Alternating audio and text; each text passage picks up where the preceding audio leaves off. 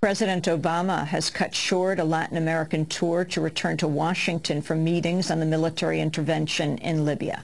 On Tuesday, President Obama met with the El Salvadoran President Mauricio Funes and announced a $200 million pledge to aid the fight against Central American drug cartels. Following his meeting with Funes, Obama visited the tomb of Óscar Romero, the Salvadoran archbishop assassinated by the El Salvador's U.S.-backed military in 1980. Hundreds of people, meanwhile, took to the streets of San Salvador to protest Obama's visit.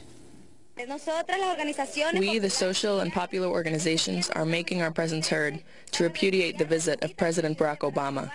We know he is the Yankee representative of the capitalist empire in the United States.